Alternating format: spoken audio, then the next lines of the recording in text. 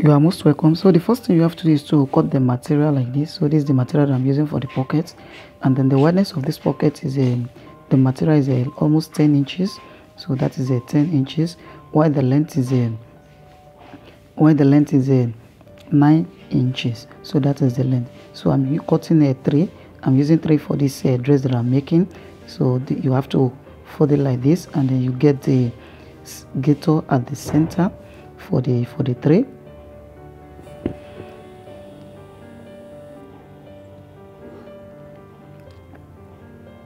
Now this is the cover. So this is the cover that I'm using. So I just apply ST at on one side, and this is 4 inches. So and then the wideness is 9 inches. So you apply ST at one side of this cover. So this is 3 for the cover of this pocket. So on the middle like this, you mark 1.2. So you mark 1.2. So that is what I have left. I mark 1.2 here also, and then you do the same thing on all other ones as well, and then you roll it straight down. Roll it straight down like this, and then when you finish rolling it, then you proceed to the sewing machine, and then you stitch it on this line straight down. So let me do that and come back. So here it is. After I've already stitched it, then you iron it, and then you open it like this. So once you open it, then you need to open these stitches to get the pattern which you have at the middle like this. So that is it. Then you do the same thing on all other ones also, and just open it like this, and that is it. So after you finish ironing it like this, then you need to weave the edge, and then for you to apply hemming gum at the edge, so you'll be able to fold the top of this pocket. So you have to weave this side, then you fold it like this. So this is it. After I've already weave it, and then you fold it like this, then you apply hemming gum on it. Please, if you are here to subscribe to this channel, make sure you click on the subscribe button, and make sure you help me give this video a thumbs up, so that a lot of people will be able to benefit from it. So after you have pressed it like this, then you fold this side like this. So you have to measure the wideness from this middle. So this is 6 inches. So you have to place the 3 inches on the side. So I'm measuring the 6 inches for the wideness of this pocket. So you are folding 3 inches on both sides, and then you iron it straight down like this, and then you fold the bottom also. So the bottom is a 6.5, and that is it.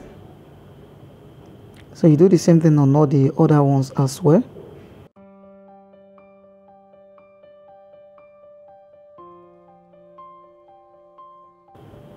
So do the same thing on these other ones, and let's proceed to the sewing machine to fix it to the material, and then you put the cover on it. So the wideness of this is 6 inches, while the length is 6.5.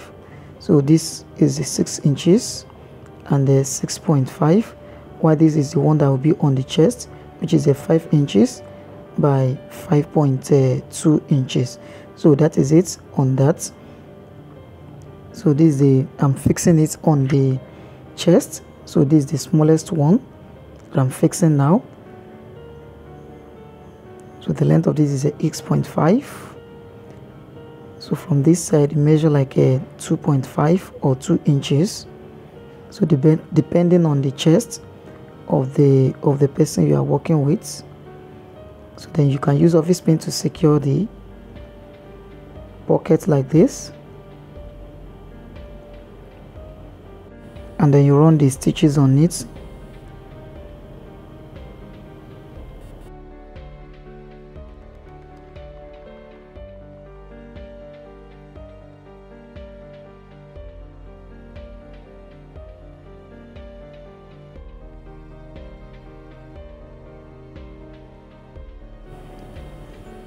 So just stitch it straight down like this, And that is that on how to stitch this pocket. So I will have to fix the pocket on the one at the down part also, and then I will fix the cover on it. So let me quickly do that, and then fix the cover on the pocket as well. So the wideness of this is a 2.5, while this length here is a 3.5 inches. So that is it on this space that I'm putting from the bottom line, and I use office pin to secure it the way I did the first one, and I will run stitches all across this pockets.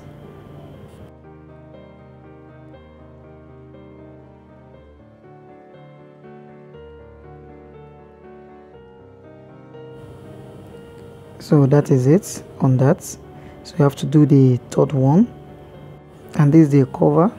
So this will be for the smallest one, while this one will be for the biggest size. So I mark it as a 5.2 so that I'll be able to cover the pocket very well without having any space on the side. So if you make the pocket to be 6 inches, you have to make like the cover to be like a 6.2, or you make it a 6.1, so that after you have turned everything inside, the cover will still give you the normal size. So just trim out the excess like this, and then you turn it inside, and then you press it. But before you press it, you can also use a needle to baste the side like this, so that the back of this joining will not be reflecting at the front. So you can as well use a hand needle to baste the edge like this, or you just iron it directly if you can as well do that. So do this all on this cover.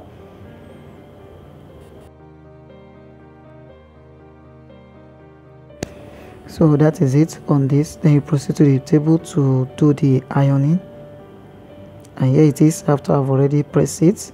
And then the wideness of this one is 3 inches. You can as well make it a 2.5 so that the cover will not be too big. Then you place it on the edge like this, then you stitch it straight down.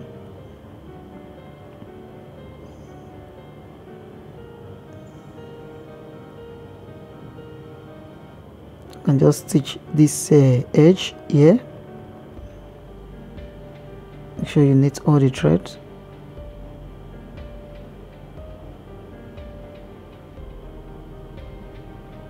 Just back stitch it there, then do the same thing on this side, and that is it on how to fix this pocket. And here is the result. You can see this. Please, if you enjoyed this video, make sure you give this video a thumbs up, and don't forget to click on the subscribe button. In the next video, I'll be taking you through the process of how to stitch these shirts from A to Z. So make sure you click on the subscribe button, and you also turn on your notification bell. Till we meet again in the next video, I say thank you for watching, and then bye for now.